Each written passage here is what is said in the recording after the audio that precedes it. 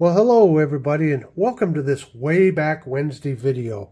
Now, this originally started out as an open tag. I'm filming this prologue here to it just a little bit, but I've decided to turn this video into a Way Back Wednesday video. And again, Warthog, thank you so much for this delightful open tag. So you're going to see a clip of where I started another open tag, and I never got that one finished. So watch that, and then we'll come back. Hello, and welcome to Knife Delights. Well, on, I think it was one of RJ's Knives Live, which you can tune into every Sunday at 12:30 Central or 10:30 Pacific. One of the viewers, I think it was Jerome, kind of challenged everybody to take a knife that they have not carried for a long time and make it their daily carry. And I thought, man, that's a great idea. And so what I decided to do was to pull out my old Victorinox. This is an Economy Recruit, and it's an economy because it doesn't have the toothpick and the tweezers to it.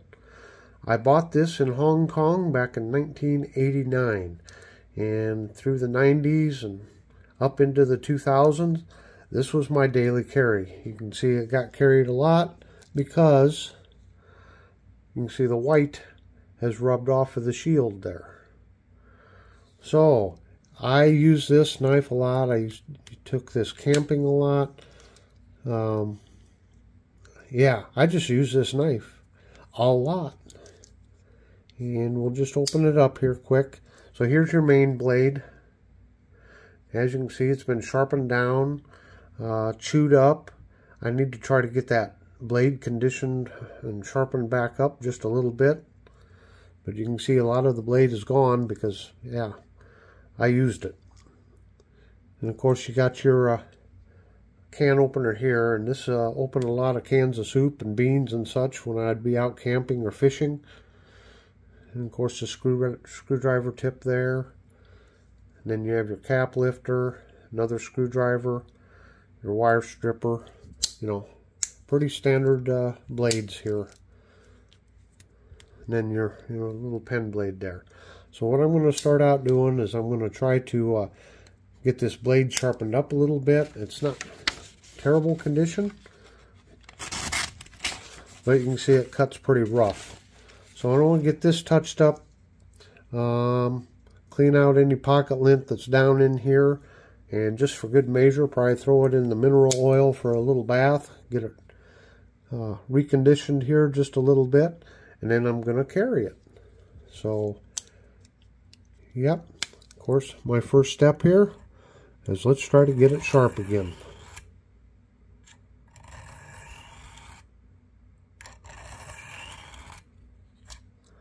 I'll let you know how it comes out. Alrighty then, we're back here to the Way Back Wednesday, here in the Way Back machine, and so I have done some honing on this blade here. I use the this is something I bought a long time ago, the AccuSharp, the 3-stone. It's got a fine and a medium and then a coarse. So I don't know how well these work. It seems to work okay for the little bit of touching up that I do. So I did about, I don't know, probably about 20 strokes on each side. After about 20, I was starting to feel a burr there and come back the other way with 20. And then I used, well, this is a work sharp, and this is a pocket sharpener. It's got about 400 grit right here, and I think it's a 22-degree angle there. I did not use that portion, but I did use the ceramic rod, which in one of Worksharp's videos they said it's about 1,000 grit. So I gave it about, 10 swipes each way with that. So we'll take a look at this knife here, and I can tell she's doing better.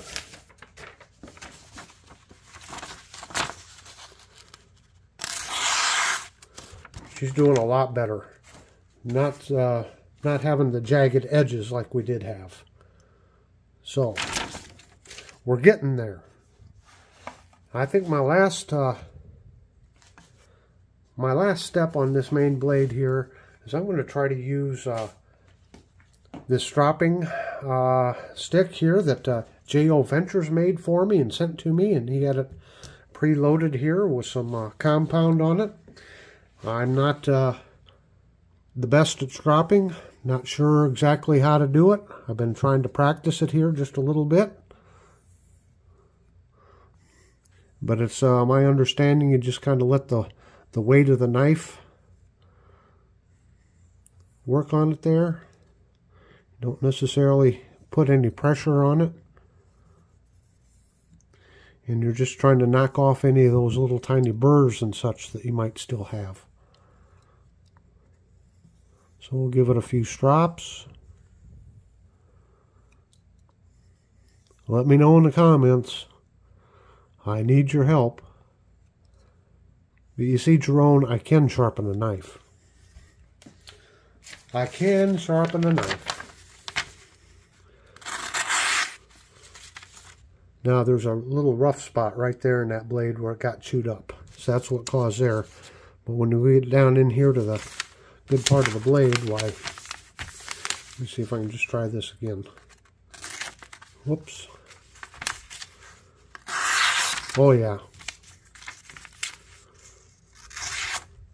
Yep. We're getting there, aren't we? Just take some time. I guess that's been my whole problem with sharpening is patience. I don't know what it is. I just end up not having much patience. Now I can sand on old knives and clean on them. Look at that. That's a pretty good edge right there. Again, you can't take this into account because that part of the blade's all chewed up. But out here on the front, it's looking pretty good. Not bad at all for just a little bit of work that I did, considering the shape the blade was in. We'll just try her one more time here. See what we got.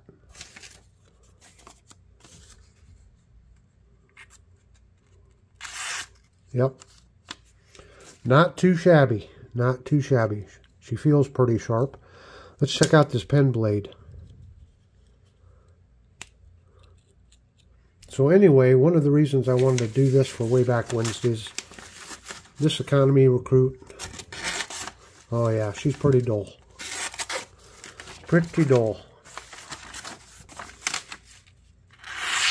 Well, if I get the right angle on it, that wasn't too bad, was it? So I think she needs touched up. Let's touch her up here a little bit, see what we come up with. So there is a good Way Back Wednesday story to this knife. As I said, I had bought it in Hong Kong in the late 80s. And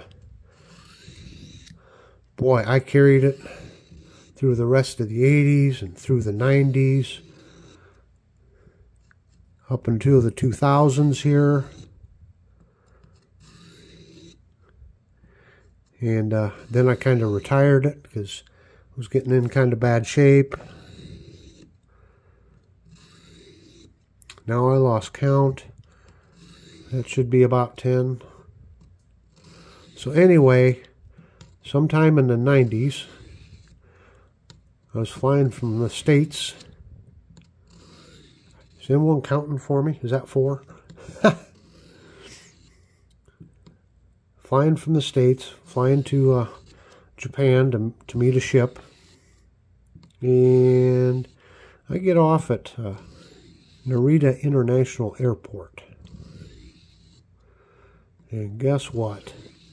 I had this knife in my pocket, and as we're deplaning and go down through the causeway, enter out into the airport, and there was someone from the airlines, and he had a tray or a box in his hand full of pocket knives, and I saw other passengers stopping and grabbing their pocket knife, and I thought, uh-oh, I guess I was supposed to turn my pocket knife in. I never did. I still had it on me. So, of course, now this was back before the days of, 9/11 and how TSA is really ramped up. So Okay. Oh, look at that.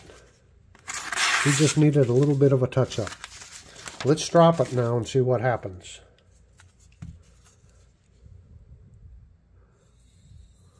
Just laying her down there pretty almost flat. Giving it a few light strokes. Again, maybe John from J.O. Ventures. John, if you see this video, am I doing this right?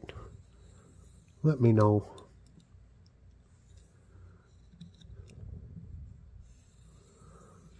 Okay, give it a few strops there. Let's see what happens. Look at that. Look at that. There you go, Jerome. Joke's over. I can sharpen now. I can sharpen now. Except for that piece.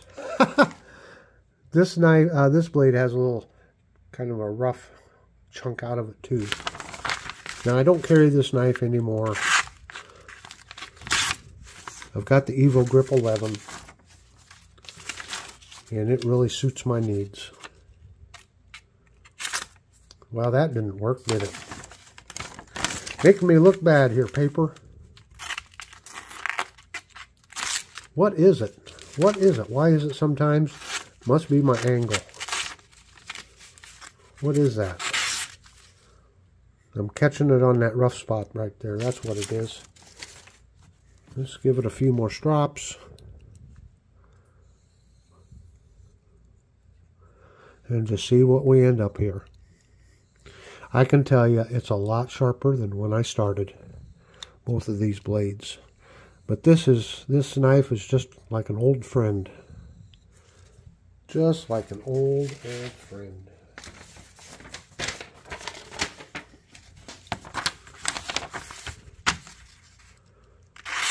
There you go.